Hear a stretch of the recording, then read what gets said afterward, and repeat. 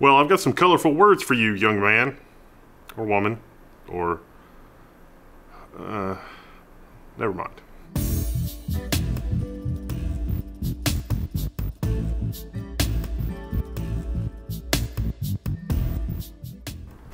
Colorful. Get it? Colorful. Colorful. Colorful B550M Gaming Frozen. This is the AMD B550 chipset motherboard. This is a micro ATX motherboard. It's from Colorful. This is a lower cost B550 motherboard at less than $130 that you can get it for here in the US. Probably less where you are, maybe a little bit more, maybe a little bit less, something like that.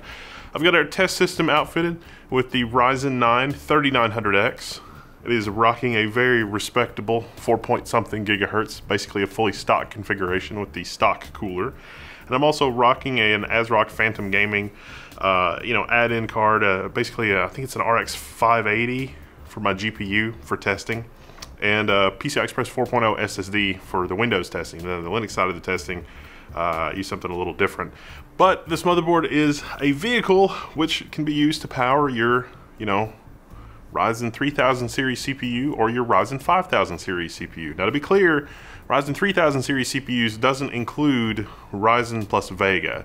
So the 3400G, 3200G, those CPUs don't count. Those are APUs, but this motherboard does have HDMI and DVI out. So it is designed for an APU.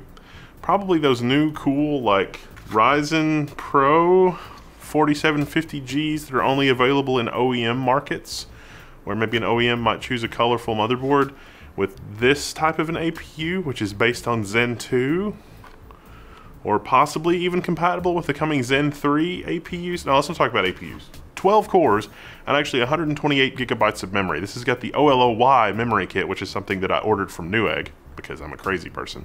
All right, so let's take a look at the board layout.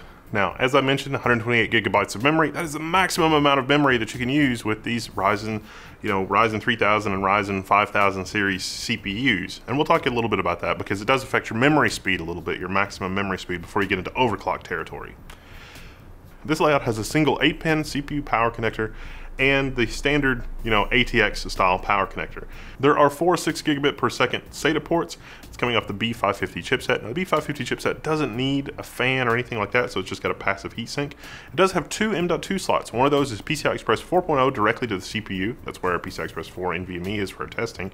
And then right below that, right next to it, as close as it could possibly be, is another PCI Express 3.0 by 4 M.2. That runs through the B550 chipset. In total, on this motherboard, there are only 4 4-pin fan headers, including the CPU 4-pin fan header. So if you're doing a dual tower configuration or a water pump or something like that, you're probably going to want to use a Molex to 4-pin adapter or an external fan hub or something like that for your water pump to make sure that your water pump is, your AIO or whatever, is running full time. But since this is a lesser expensive motherboard, you're probably going to be using a tower cooler or maybe even the inbox cooler if you're getting this for a 3000 series CPU. Although those 5000 series CPUs are on the horizon and there's no cooler in the box. Except for the 6-core. So that might be a thing. So physically, this motherboard has 2 PCI Express by 16 slots and 1 PCI Express by 1 slot. The first PCI Express by 16 slot, the one that I've got my GPU in, is electrically by 16 directly into the CPU. The bottom PCI Express by 16 slot is PCI Express by 4 through the chipset. It looks like all the pins are in there for PCI Express by 16, but actually electrically, it's only PCI Express 4 and it's through the chipset. It's not like a by 8 by 8 configuration or anything like that. The audio solution that Colorful has implemented is based on the Realtek ALC892. They did use Nishikon audio capacitors, so I can't fault them for that. The signal to noise ratio, like the noise floor, is around 119 dB, which is definitely not the best, but it is an 8-channel audio solution. So you've got the full front panel connection as well as, 8 analog ports at the back, which is pretty good on a motherboard like this. So you can run up to 8-channel audio with a configuration like that. So with the rear I/O, as I mentioned, the HDMI and DVI, we've got a combination PS2 mouse and keyboard port. That's great for people like me that are rocking older Model M's, although I've also got the USB-C Model F, which doesn't have to be USB-C, it's actually USB 2.0, but right below that's 2 more USB 2.0 ports, and then we've got a total of 4 5 gigabit USB 3.1 ports. Now there's 1 Type-C and 3 Type-A. They are colored different, that's just to show you where they're connected. There's no 10 gigabit USB 3 here. Everything is 5 gigabit. Truthfully, I would have liked to seen at least 2 more USB 2 ports or 2 more USB 3 ports at the back, but hey, 2 more USB 2 ports wouldn't have been a really particularly expensive option. At the bottom edge of the motherboard, we do actually have 2 USB 2 headers, so you can break that out into your own USB connections. We've also got the USB front panel connection, which is again 2 more USB 3.0 5 gigabit ports. And finally, the last connector on the bottom edge of the motherboard, that's an RS-232 header. Of course, if you want to use a serial port with this motherboard, you're going to have to get your own RS-232 header. Now for the burn-in testing, I used an AMD Ryzen 3950X because I'm a little bit of a masochist, with a Noctua U12S tower cooler. I ran the AIDA64 stress test. I let it run overnight. Nothing overheated and nothing melted. It was in sort of this open air configuration. There's an air conditioner vent directly over me, so it was getting airflow over the motherboard. Nothing really got past about 76 degrees C, which isn't too bad. Even the VRMs weren't boiling, you know, around 70 degrees C, give or take. The aluminum heatsink at the back here was warm, but not hot to the touch. If I have really any complaints about this motherboard, it's probably going to be the BIOS and the stuff that goes in the BIOS. See, the deal with AMD CPUs is you can use Ryzen Master and control things like your overclock and your voltage, and you can just set everything to auto and sort of manage everything with Ryzen Master, but it's still nice to have some options actually in a UEFI.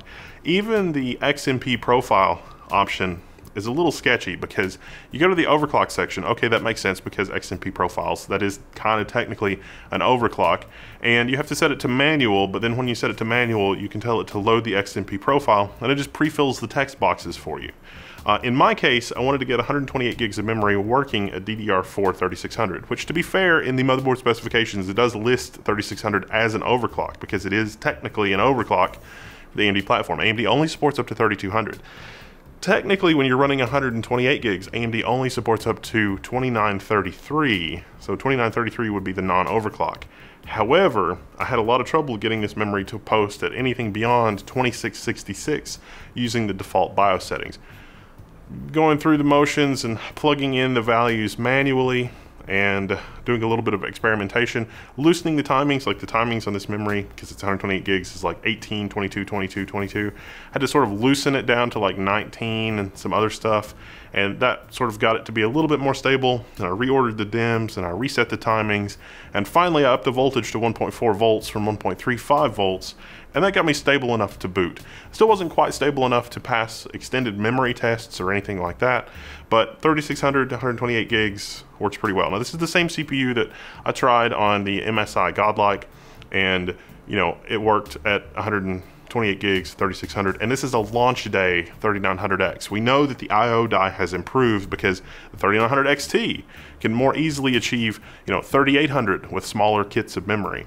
Fiddling around with that in a UEFI did not have a lot of bells and whistles. There was no AMD CBS or AMD PBS options present. There really wasn't a lot of options in the BIOS overall for any of the knobs and tunable. It may not be important to colorful customers to be able to mess with those settings in the BIOS or change it, or anything that you might want to do in the way of overclocking you can use Ryzen Master for. So it's not a complete deal breaker, but it is something that you should be aware of. The thing that you're likely to run into the most trouble with is maybe PCI Express 4 generation speed. A troubling trend that I've noticed in motherboards lately is that it'll let you specify, you know, to force all of your slots to run at PCIe Gen 3, because if you're going to use a riser cable or an extension cable or something like that, generally those only work at PCI Express 3 speeds. But when you set that option, it makes your NVMe and everything else also run at PCIe 3, whereas the hardware actually has the support to run the GPU at PCI Express 3 and the NVMe at PCI Express 4. Those options should definitely be exposed in BIOS. This motherboard doesn't expose those options in BIOS at all in any way that I could find. Now, it could be that I just missed it because it's organized weird, but I don't think it's there. In terms of Linux testing and Linux support, I just booted off USB and did a fresh install of Ubuntu 20.04 as well as Fedora 32. It installed, ran, everything worked correctly. For my GPU, I was using the RX, the tried and true, the venerable RX 570, RX 580, Polaris. Basically, it's an older GPU, but it's rock solid. And everything worked out of the box, including the Realtek ALC 892 audio. And where would we be on AM4 if we didn't talk VRM? Let's remove the heatsink here so I can kind of get a good look at this. Now the brains of the operation is a Richtech 3667BB. Yeah, it's a 4+2 type configuration, but it does have an onboard ADC that's accurate to plus or minus 0.5% with built-in overcurrent detection and some other nice features. I mean, it's Richtech. You know, it's not the end of the world here. I think Colorful and some of their stuff on this motherboard that I searched was like, oh, it's 10 phases. It's not 10 phases. It's 4+2. You get the +2 for the SoC and everything else at the top edge of the motherboard. There's not a heatsink on that. You don't really need it for AM4.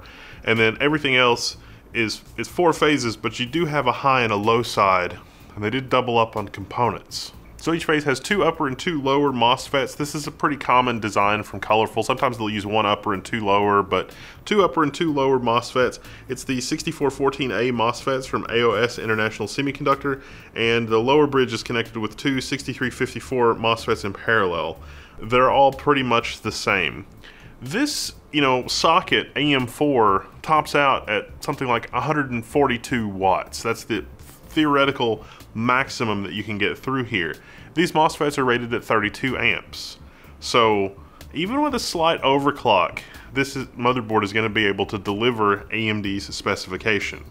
I wouldn't overclock it very much because, just enabling precision boost overdrive with that 3950X, we're able to see some pretty significant temperature spikes with this VRM configuration, even though this is a pretty hefty aluminum block. I mean, it's not exactly finned, but there's like 6 fins, or 3 1/4 fins. It's kind of a lot. It's not terrible.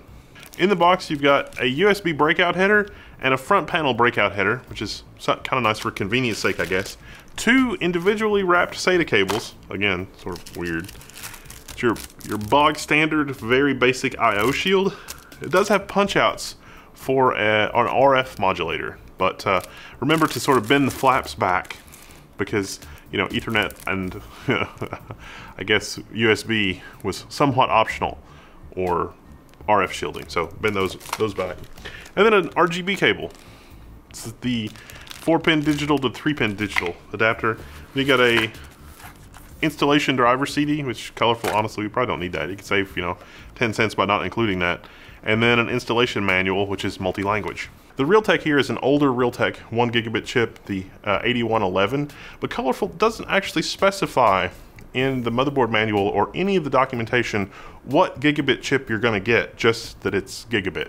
And so that may mean that depending on different runs or anything like that, they might substitute a different Realtek Ethernet adapter, but pretty sure it's going to be an inexpensive gigabit Realtek Ethernet adapter. But again, this motherboard is around $100 US, and it's, the latest and greatest chipset B550. It really just depends on what features other motherboards have around that price point. If you can get another motherboard with a better UEFI or a better onboard NIC or better onboard audio for around the same money, then that might be a better deal. But as it is, right now today when I'm making this video, which is Q4-ish 2020, this isn't a bad deal for what it is. So I think that's pretty much it for this video. Colorful did send me this motherboard, but everything else is stuff that I bought or stuff that I already had. Just sort of put it together. I don't get to see the review ahead of time or anything like that. Full disclosure. I'm Wendell, this is Level 1. I'm signing out, and I'll see you later.